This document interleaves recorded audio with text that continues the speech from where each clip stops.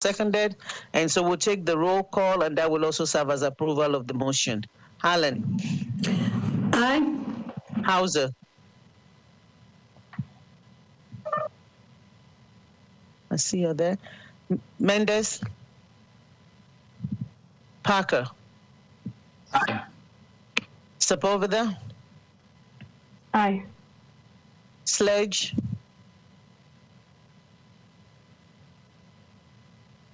Suara is high. Taylor. Aye. Toombs. Aye. Welch. Aye. The motion carries. Thank you. The agenda that I sent out, I had intended to have a consent agenda with the first two items, but because of the conversation that happened in budget, I wanted to make sure that this is explained in English. I thought I was speaking English at the time, but it was not clear enough. So I'm not going to do a consent. We will take each item one by one, and I believe that I see Mr. Wilshire from MDHA on the call. So the first one that we would take is Resolution RS 2021-733, by Suara and Toombs, authorizes the Metro Mayor to submit the Nashville-Davidson CARES Act Substantial Amendment 2 to the 2019-2020 Annual Action Plan to the 2018 to 2023 Consolidated Plan for Housing and Community Development to the U.S. Department of Housing and Urban Development. Can I have a motion? So moved. Second. Thank you. And so I see Mr. Alexander. You recognize. Good evening, Mel Alexander. The resolution before you allows MDHA to submit to HUD plans for about $5.9 million in CDBG CARES funding. The amendment includes funding for homeless shelter operations and funding to acquire and rehab properties for permanent supportive housing. Your approval allows MDHA to move forward with submitting the attached amendment to HUD so that we can begin accessing these funds. I will turn it over to you for questions. Thank you. Are there any questions or any further discussion? Looking through, I don't see any. Mr. Alexander, Councilmember Allen. Thank you, Madam Chair. I know that Judith Tackett has talked about success that they have had in using hotel properties for some of this. As these fundings seem to be about also acquiring properties, is that an option that's being considered? The option for using the funding for motels, is that what you're asking?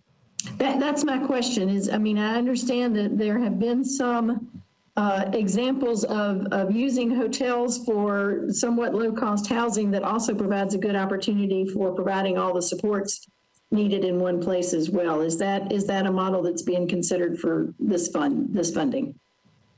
No, the funding rule is specifically to acquire and rehab properties for new affordable housing. Focus on permanent supportive housing as opposed to the rapid rehousing funds, which I believe you may be referring to. That's currently how it's being used. I'm just wondering if there's a long-term version of that model that we would want to consider. So that may be another discussion, but thank you for answering the immediate question.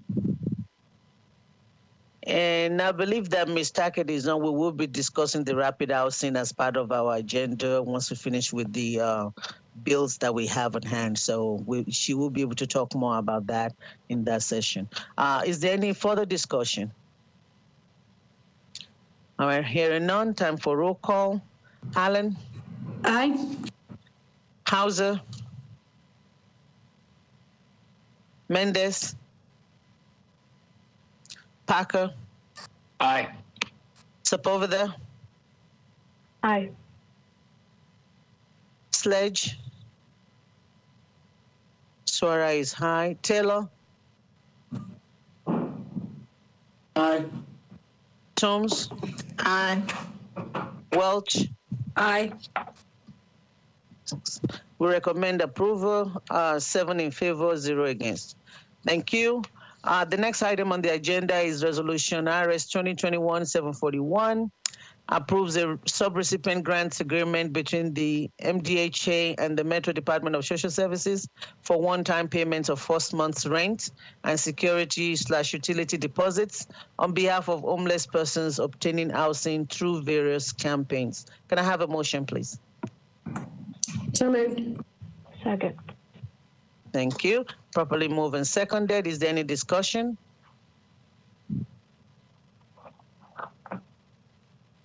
Going through, I don't see any. All right. Time for the vote. Allen? Aye. Hauser? Aye. Mendez? Parker? Aye. Sepulveda? Aye. Sledge? Suara is aye. Kayla? Coombs? Aye. Welch? Aye. Thank you. We recommend approval, 840 against. And the last agenda item before we go to our discussion is a late resolution, SOARA. It's a resolution approving mayoral conditional approval and acceptance of a local government emergency rental assistance grant from the U.S. Department of the Treasury to the Metropolitan Government of Nashville and Davidson County, acting by and through the Metropolitan Action Commission, to be used for emergency rental assistance in accord with the purposes set forth in Section 501 of Division N of the Consolidated Appropriations Act 2021, published in the publication 116260. Can I have a motion, please? So moved. Second. Second. Thank you. I'm trying to see if Director Crum is here. But this is, I'm very excited about this grant. I was fortunate enough to attend a webinar, actually. Councilmember Allen sent that to us, shared it a while back, and I attended, and they were talking about this money. Metro will be getting about 20.8 million, and it goes towards mortgage and rental assistance, and you all know that we need that a whole lot. It also focuses on helping people. We can do for the last 12 months on late rents, and we can do 3 months on future rents. Based on the conversation from budget, one of the things that the webinar stressed is making sure that it's not a first come, first served basis, that we make sure it goes to the most needy. And the agency is ready to set aside a percentage of the money to be able to do that, so that at least we're not giving that part out except to the people that meets the definition. So that is it. I don't see anyone from Metro Action Commission, but I happen to also serve on that board, and this was discussed out at our last board meeting, so I should be able to answer any question that you may have. And so with that, I ask for your approval. Is there any question or further discussion? Councilmember Hutt. Thank you, Madam Chair. I just wanted to just weigh in and concur with everything that you said in regards to the funds that are being set aside for people who are most needy. Many of those individuals we serve every day in my day job, and we have referred many of them over to Metro Action Commission for some assistance. They are on fixed incomes. And we found also that with those who were affected by the tornado, was about 80% of those were renters.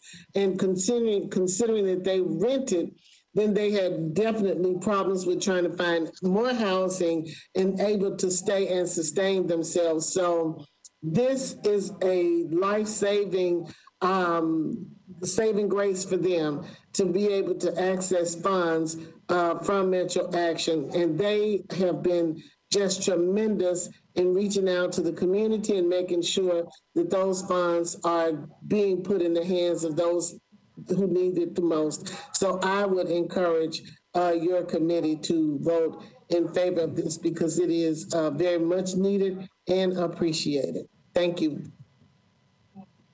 Thank you, Councilmember. Any further discussion? All right, seeing none, we're going to the vote. Allen? Aye. Hauser? Yes. Me- Mendes, Parker, Aye. Sepulveda, Aye. Sledge, Swara is high, Taylor, Aye. Toombs, Aye. Welch. Aye. Thank you. We voted to recommend 8 in favor, 0 against. Thank you. That concludes the bills that we have on our agenda items. The next thing is that I have Ms. Tackett here, and I believe that we also have members of the Director Cooper. Do I need to adjourn affordable housing, or is it part of our meeting? Because I know that we have health and hospital folks here to go into that conversation, or we should just continue? No, since it's just a discussion, you can just go right into it. All right, thank you. And so, Ms. Tackett, if you would take over, or anyone else, I think Mr. Jameson is also here, so I'll yield to you all to get us started. Councilmember Van Reese has her hand. Yeah. Oh, I cannot see. I'm sorry. Sorry, Councilmember Van Rees, I had to scroll all the way down. Yes, ma'am, you're recognized. That's okay. I'm in the V's down at the bottom. I just wanted to report to this committee. We did have a victorious groundbreaking, or rock tossing, we should call it, over at the 808 at Skyline Ridge, bringing 178 affordable apartment homes online within a stone's throw, if you will, the Music City Solar and Skyline Hospital on the new Skyline Ridge Drive. And it's a great example of how pilot and 4% and public-private work comes together. It's a $50 million project, and I'm really, really excited about it. So I wanted to bring good tidings from the 808 at Skyline Ridge. We've got another one underway, and I want to thank this committee for their ongoing support of a number of different tools in the toolbox to let people know ways that they can bring affordable housing online in our community. I also wanted to take this opportunity as a publicly notified event to let you all know that I'm working on future legislation along with our good friend Kim Hawkins and with Lucy over at Planning to come up with some ideas to make more easily the opportunity that if this, then that on parking spaces for affordable housing. I've seen a number of different opportunities to reduce parking, and it's been approved in a number of different circumstances. And so much in the same way that we've done urban zoning overlays to reduce need for parking, having affordable housing within walkable communities available to transit to reward developers in a way by reducing parking limits. So it's in the early stages of getting that done, but if we can make that something happen, then I'm going to want to make sure and get this committee's feedback on it as another tool in the toolbox. So with that, thank you for the opportunity just to address the committee on both those matters, and I'll listen in on the rest of the meeting. Thank you. All right. Well, thank you, and thanks for the good work. We cannot do enough for affordable housing, and we're grateful to the mayor, too, for the new Affordable Housing Task Force, which Councilmember Allen and I are serving on. And so we'll continue to look into those tools to find ways for us to continue moving ahead. And so at this point, Ms. Tackett, are you ready for us? And if I might say, I want to let you all know that the internet in my house is sporadic. And so when she starts to speak, I'm going to go off video to be able to conserve it so that I can tell, just not to be rude. Since I'm chairing, I thought it's worth the explanation of why I'm going off camera, okay? And so, Ms. Tackett.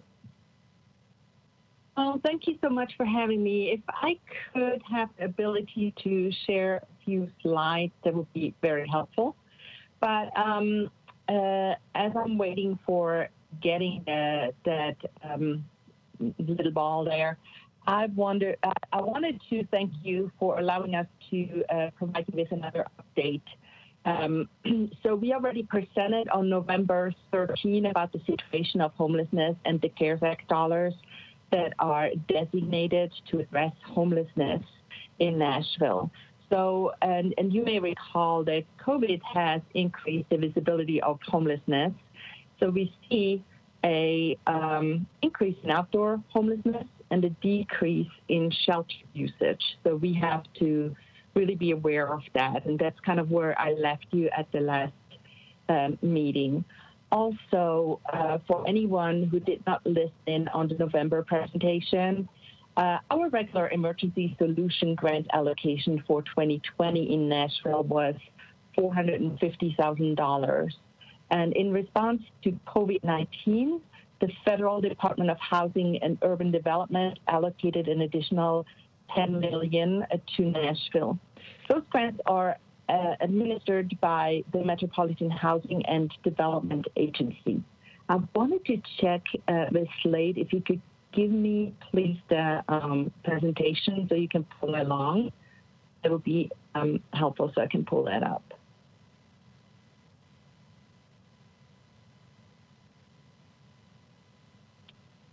Well, I'm gonna keep going then. So basically, a grant process was implemented for these $10 million in. Ms. Tackett, are you not able to pull it up? No, I am not able to share. Okay, Slade, are you able to help us with that?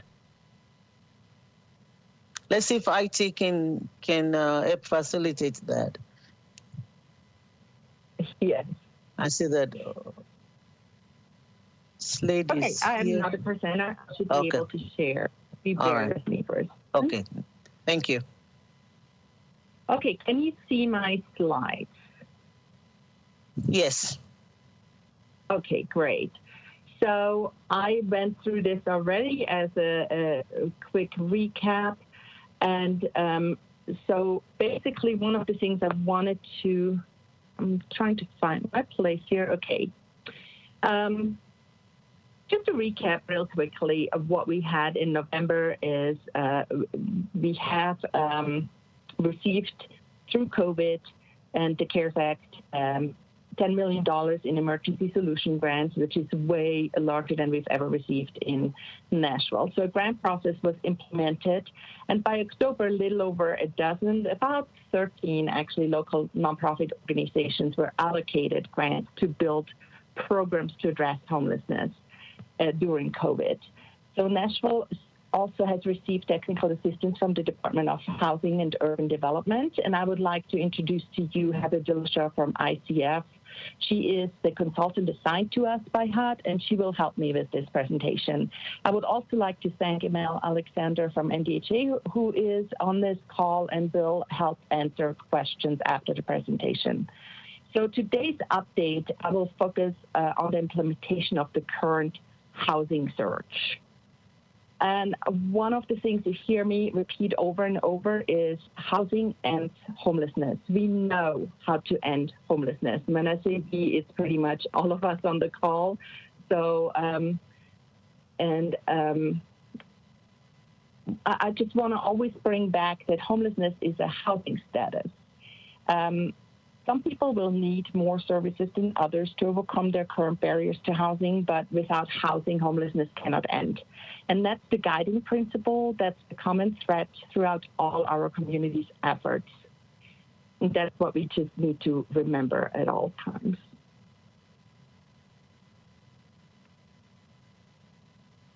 Okay, now I'm stuck with this presentation. There we go.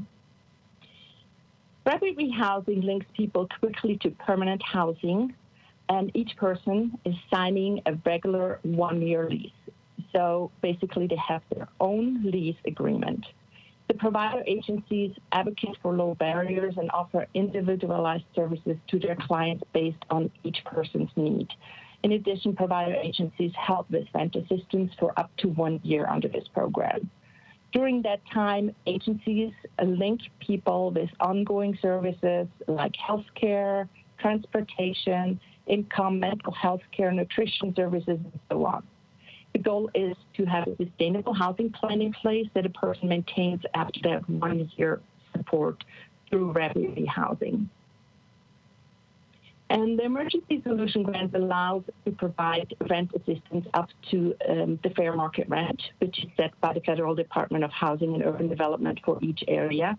And just for this year, in Nashville, the fair market rent for an efficiency unit is up to $998 per month. That's how much a rent can cost. So we have implemented the current housing search in Nashville. And how have we done that? So over summer, and with the help of our federal consultants led by Heather, we met with community providers to determine how we prioritize the $10 million.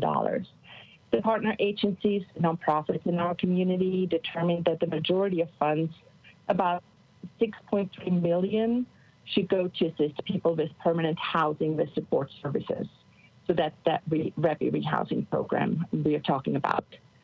Every week we hold a provider check-in and also training as needed that is led by Heather and her coworker, Melissa Michael. And when we talk about engaging people experiencing homelessness, then it happens through street outreach partners and also case managers in emergency shelters. They are asking people if they're interested in participating in housing and working on housing plans with them. People agree to a community-wide assessment that helps us move away from that first come, first serve approach to an approach that links people with the right level of assistance, and that is based on their individual situation. Our community adjusted our assessment tool to help identify people who are especially vulnerable to COVID complications based on their age, underlying health conditions, and also the length of time they have experienced homelessness. Again, these funds, the $10 million, were a response to COVID to some of the most vulnerable people in our community, and they are homeless. So the government has recognized that there is a need to set funds aside and get people into housing as quickly as possible as part of that process. Provider agencies also help people with the housing search. They ensure that people know what housing is available. They ensure that people understand their lease agreement. They help with the actual move-in and all the essentials around such a move-in. And once people are in housing, the partner agency provides ongoing case management, links people to community services, income, and works with a person to ensure they are able to remain stably housed even after the rent assistance ends. We are also coordinating with providers on the landlord search effort. I would like to really emphasize that each person who enters permanent housing through the current housing search effort through this emergency solution grant CARES dollars, they are signing their own one-year lease. All partners look everywhere in Davidson County for landlord opportunities. We're trying not to leave any stones unturned and really look in all locations and all ideas and follow up. And we are coordinating in regular calls with each other about the landlord search efforts to avoid that we all call the same landlords. And now I would like to pitch the presentation over to Heather Dillashaw and really look at the results of our local housing search effort. Thank you, Judy, and thank you all for listening to us tonight.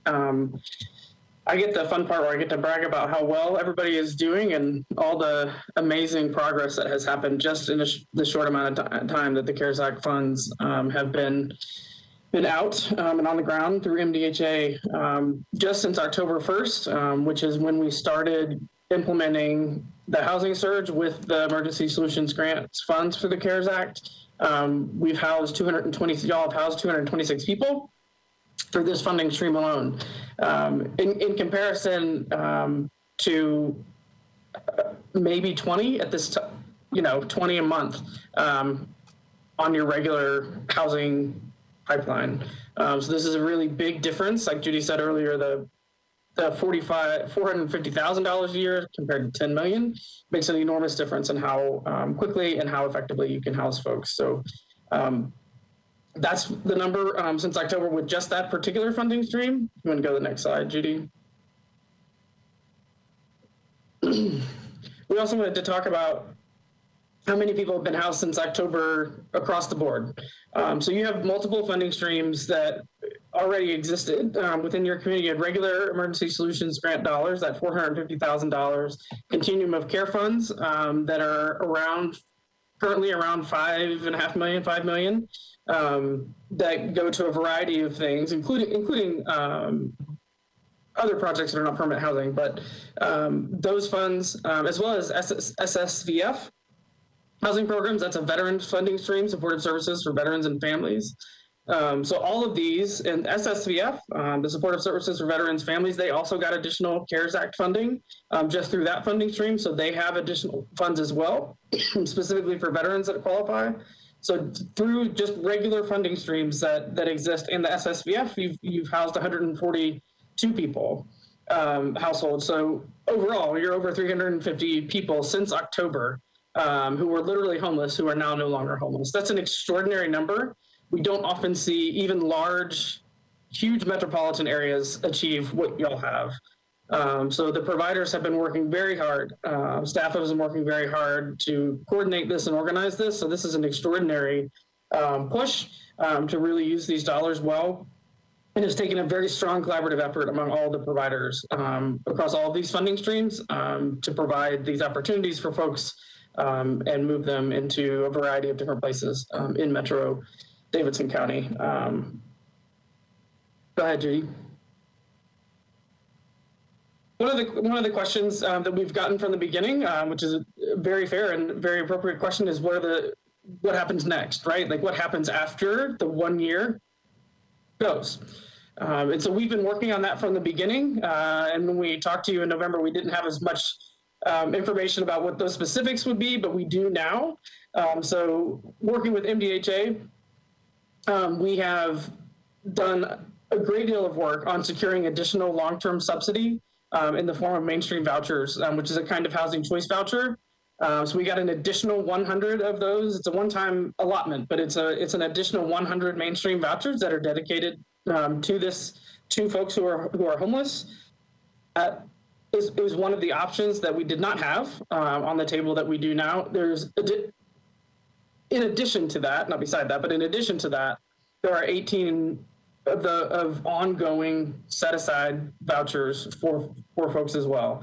So that 100 will be a one-time, but then we will continually have these 18 that we will continue to work into the stream as well for long-term options for folks who may need that and are not able to be stably housed without additional subsidy once their rapid rehousing assistance ends.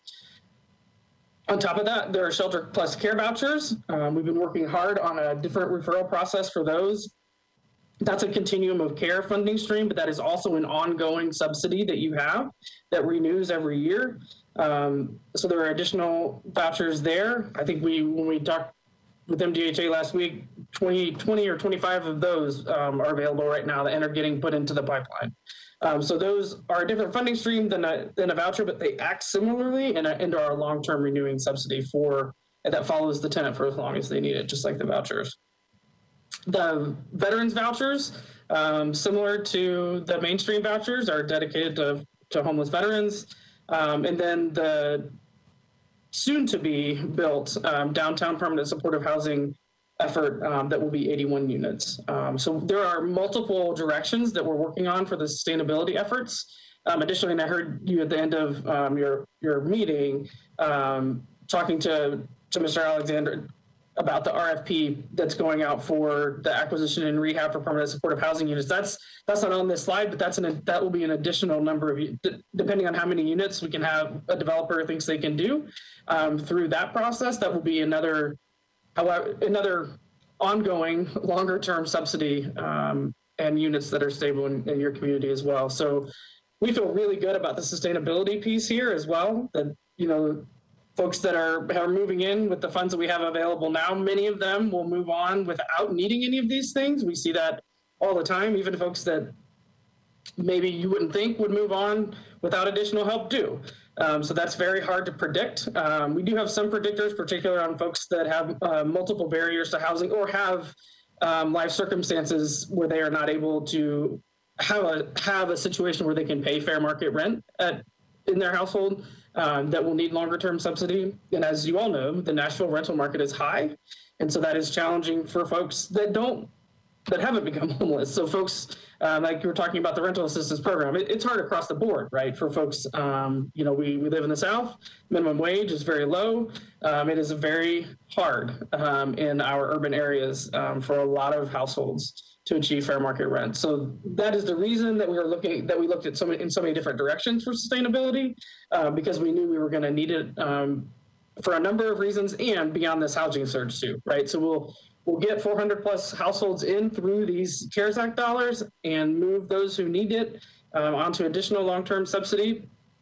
And we'll continue to work on those sustainability efforts with the longer-term subsidy with MDHA and other partners. The continuum of care funds are also funds that can be added to over year after year with different projects. And Nashville has done that successfully over the last 3 years. That amount has raised by a couple of $1 million over the last couple of years. So those are ongoing possibilities as well. So you have these outside funding streams coming in to support the other efforts that are also necessary, like supportive services and connecting folks to employment opportunities, connecting folks to other medical care, et cetera, that may be necessary for housing stability for a particular household. So I'll stop there, Judy, I think with the sustainability piece, and we can answer more specific questions at the end. Okay, I'm picking it back up. One of the pieces we are paying close attention to is racial equity. So we know that there's a huge disparity in homelessness when it comes to racial equity. As an example, last year's point in time count showed that about 45% of Nashvillians who stayed in emergency shelters or stayed outdoors identified as Black or African American.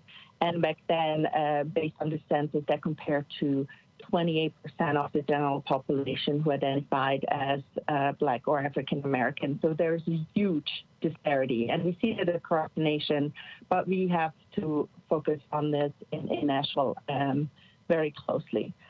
So also we are participating. So basically, what are we doing about it? So this slide is really showing that how we really following the data right now through this housing search program and following what's happening. And then we also participate in another federal technical assistance opportunity in an equity demonstration project. And they're really discussing with partner agencies and within our community, what can we do to address this issue to improve access to housing for Black or African Americans that we are serving, so that there is that we're really addressing this and really not ignoring what's happening and do something about it. So I just really, it's important that we look at that, and I didn't want to forget to talk about it because that's at the forefront of when we look at data. We're also looking at who is it that accesses housing and making sure that there's some equity conversation with that as well. It's always good to take a pause, and I wanted to do that real quickly and just really thinking it takes a community to build a community. And I'm not just talking, so in this presentation I talked a lot about the nonprofit partnerships, but it really takes all of us to build a community with all our neighbors in every neighborhood involved. So I really appreciate, I know that many people and many council members on this call understand this. I just really want to we need to take that pause and really think about what that means. And then the last two slides are really listing the partners. I've talked a lot about the partnerships that we have. This first group are the providers that have received grants to do rapid rehousing through these $10 million. And I have to be clear, they're not just doing rapid rehousing, they're also doing some of the other programs that this second group is involved in. So there are prevention funds, street outreach funds, and essential service funds. There's a little bit, I think there's a tiny bit of emergency shelter, but not much, because the community really, really wanted to focus on the solution of homelessness, which is the housing piece, and implement what is doable and available there. And with that, we really want to get to Q&A. Heather and Mel and I are available for you. If there are follow-up questions, always feel free to email me with that. I'm going to stop sharing the screen, and then we can go into the Q&A.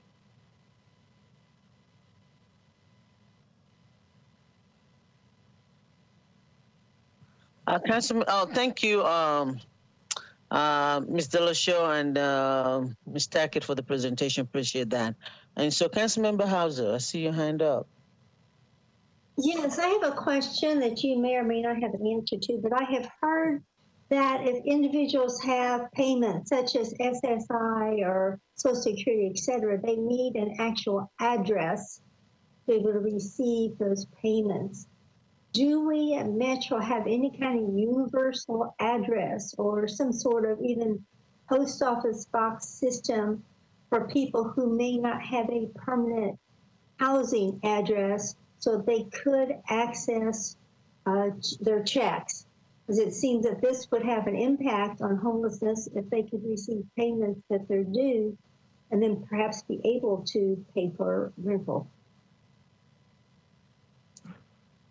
Yes, there are several organizations that offer such an address and mail services. Room and Inn is one that comes to mind. I believe Community Care Fellowship, Nashville Rescue Mission.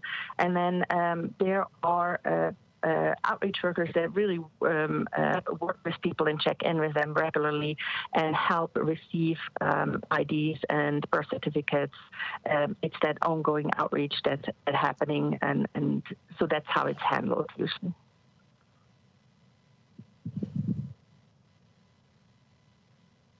Councilmember Hauser, does that answer your question? Yes, it does. Thank you.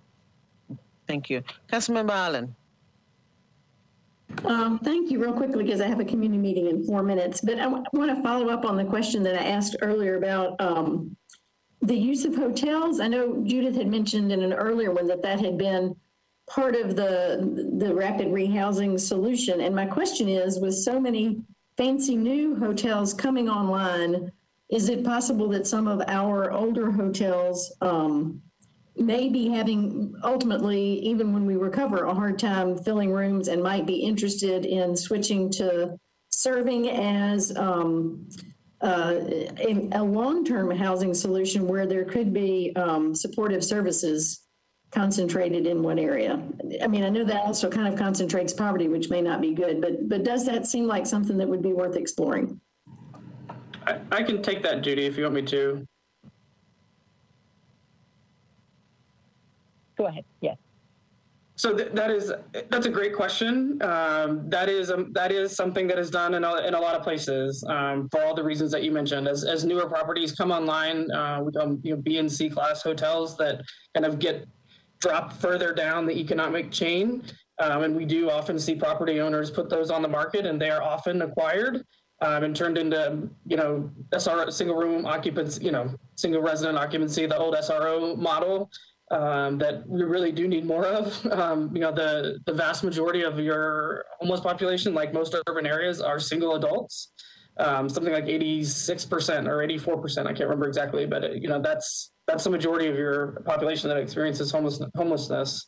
One of the things that's also an eligible expense for the RFP that Mr. Alexander was talking about, that a developer could choose to buy an existing, it does have to be an existing property, and often in those kinds of projects, it is that, or it is an older quadplex, or those kinds of properties that have been in disrepair and are not as appealing, to a different kind of investor. So that's definitely a possibility, and it's been done multiple places, and is. And I think will continue to be as new properties come online. It is often an underutilized option, but it's definitely one that we see used. Great, that's encouraging. I think we should try to figure out how to make it work here. Thank you. Thank you. Councilmember Sepulveda. Thank you, Chair.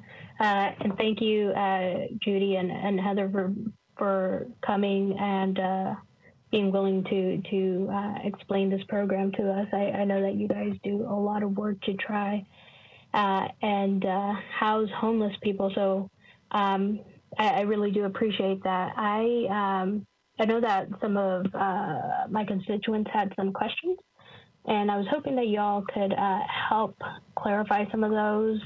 I know that we have federal privacy laws that we have to adhere by, since these are grants and the recipients have a right to privacy. I think some of the narratives that we've heard is that there's no real plan. And it sounds like we were doing this before we received this 10 million. So I was hoping that you all could speak a little bit to that. There was also a question of whether when we applied for these grants, we applied to house families and not individuals. So that's my second question. And then they had concerns about resources, and you all spoke about some of those already, where you have case managers, you guys provide health support and mental health support. So I was hoping you could just touch on those a little bit. I'll take the data piece first, because I think that's a more straightforward one to answer. We're serving families as well. There are agencies that only serve families that have these funds, and we didn't break down these data slides that way, but we can and do break it down that way. So we can share that information as well, that shows the number of households that are single, the number of households, so we do break the data down that way, and can share that information. So it isn't limited to any particular population. It's about vulnerability and who is more vulnerable based on assessments, and so families end up on that priority list, as well as singles. So that's the answer to that. The services that are, when Judy talks about supportive services and that list of things that she was talking about, a number of different kinds of supportive services are offered in these program models, and certainly that's true in Nashville. The way that case managers work with folks is they do what's called person-centered planning in the social work world. And so each household, individual or family, regardless of household makeup, makes goals with their case manager, and makes choices about what they would like to choose or what they would like to have access to that would lead to housing stability for them. So that's a collaborative effort with the case manager about what that looks like, and that could be a wide variety of things. And Nashville is a super strong community with all kinds of supportive services, right? And so there are a number of different community partners that end up being engaged in those conversations. Thank you. If you will provide that breakdown, Heather, if you can email that, we'll appreciate that. The demographics? Yes, please.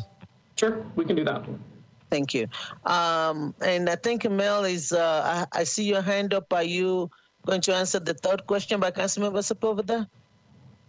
Sure. I want to respond to the question about whether or not we'd used EXG funding in the past for hotel or motel stays. Not to this extent, but it is allowed under emergency circumstances, and obviously some of those circumstances have been eased due to the COVID-19 pandemic. And one thing to emphasize, Judy mentioned that this is a much larger allocation than we've gotten in the past, but it's an allocation specifically to respond to the spread of COVID-19 in our community. And this housing surge in partnership with local hotels and motels allows people to both exit homelessness but remain safe during the pandemic, which is sort of the reason why some of those restrictions are lifted because of COVID-19. Thank you. Councilmember Sepulveda. I just have two more follow-up questions real quick.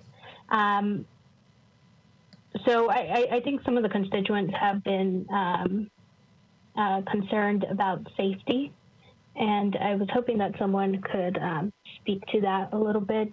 And then they also had questions about who we were housing. I'm trying to put this delicately.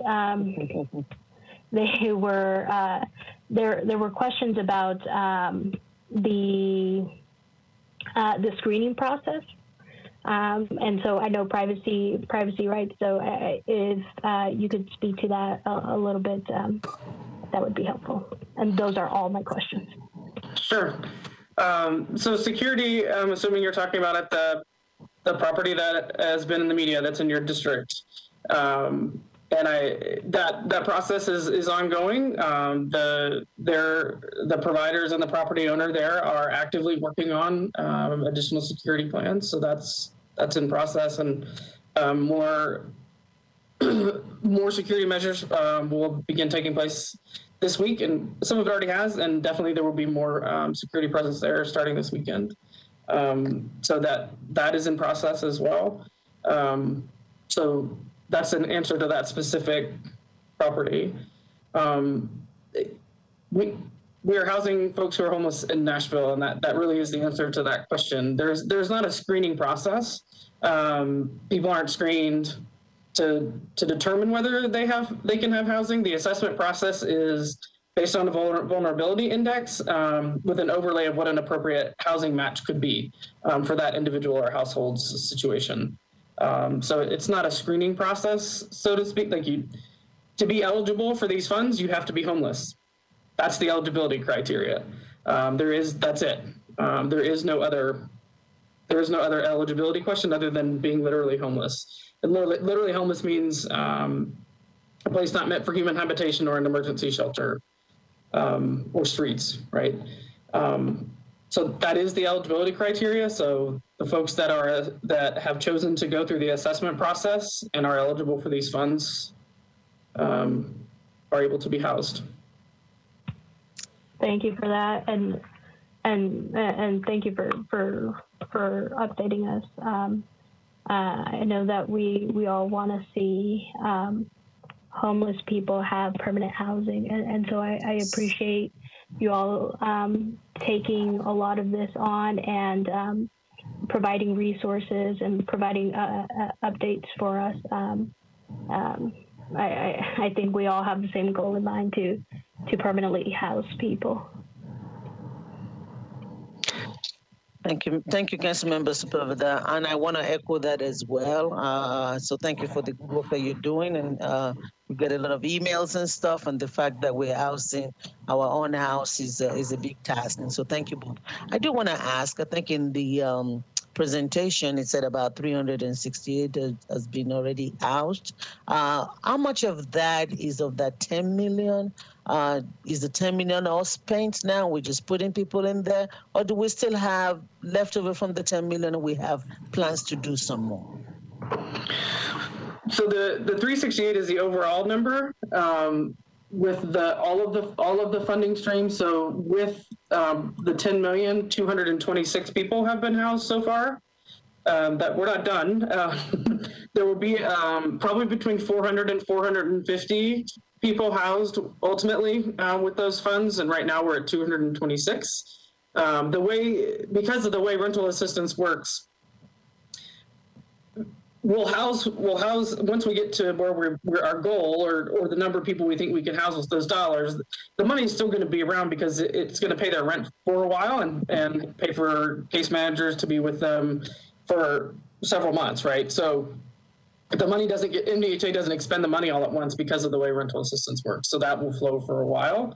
And so agencies have this interesting budget projections they have to do to determine how many people they can serve.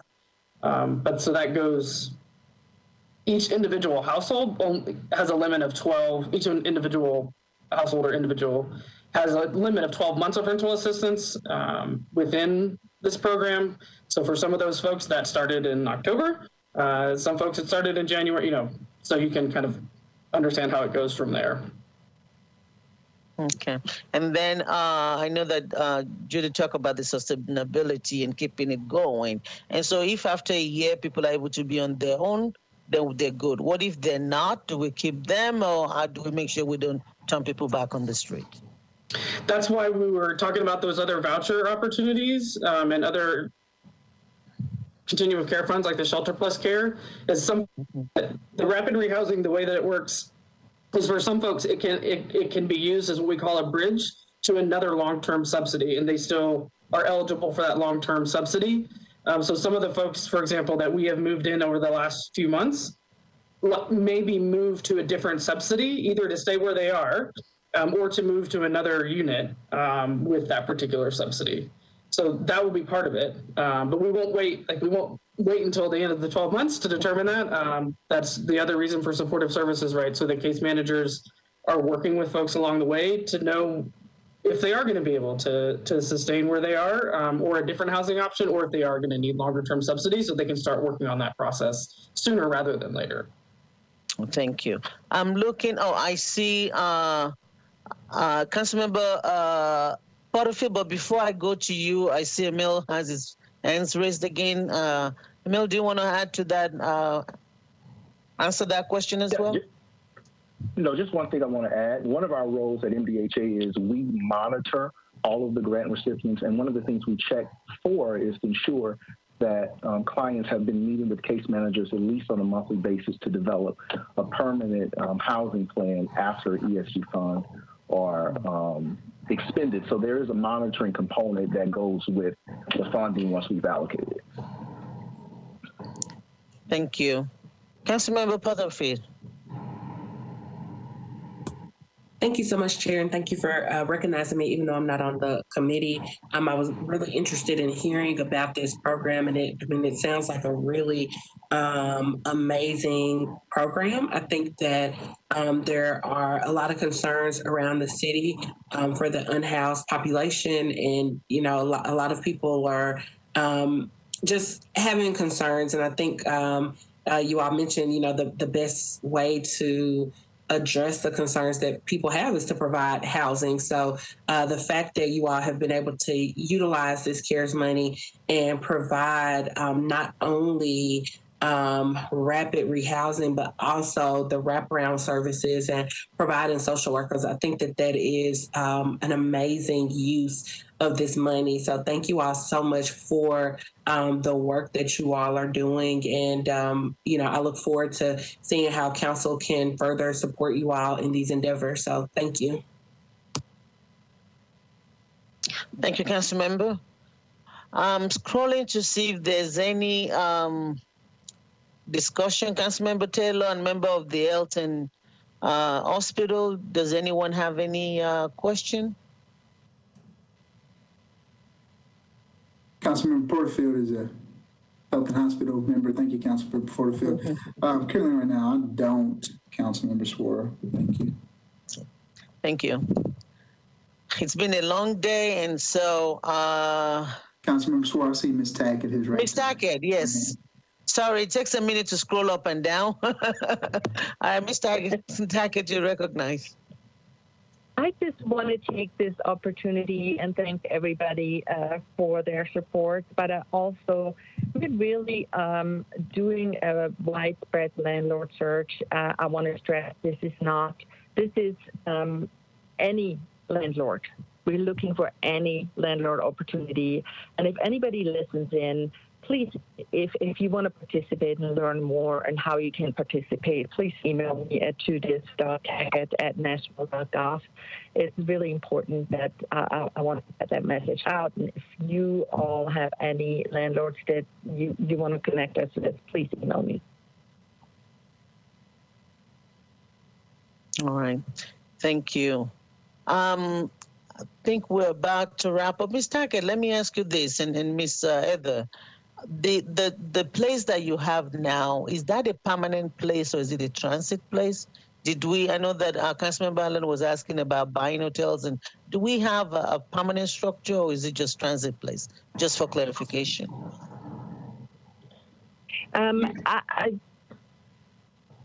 I need to, if you can repeat the question, I did not quite understand it, broke up. Sorry. I know that Councilmember Allen, one of our questions was suggesting that if there's an hotel or a building or a place that we're buying permanently for these programs, and I know that it was asked once or twice. I know we've done a whole lot. So I guess my question is, have we done something like that, or do we have plans to do something like that, a more permanent building or structure, whether it's hotel or something?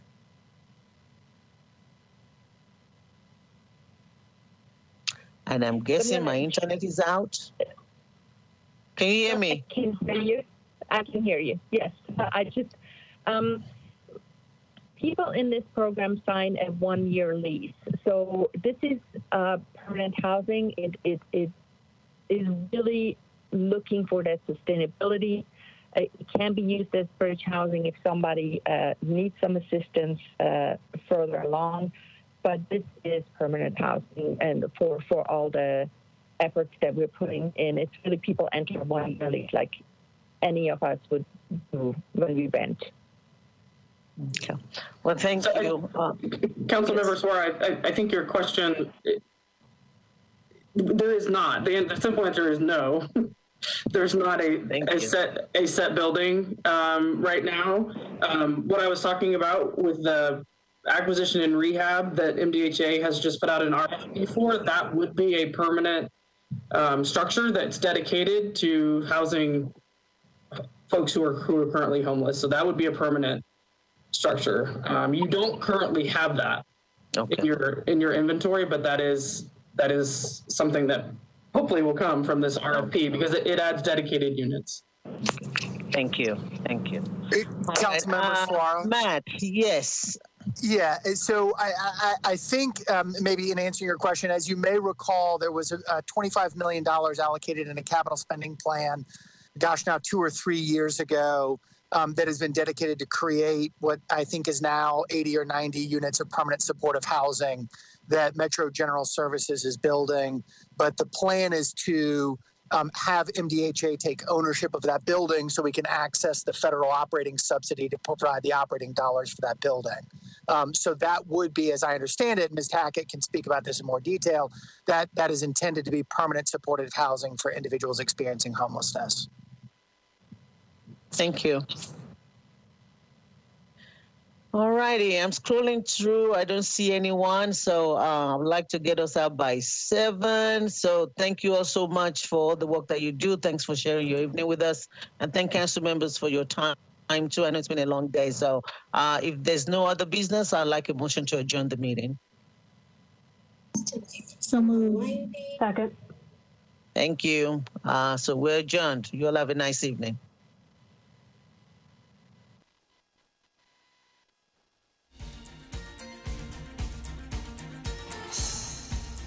This has been a service of the Metro Nashville Network.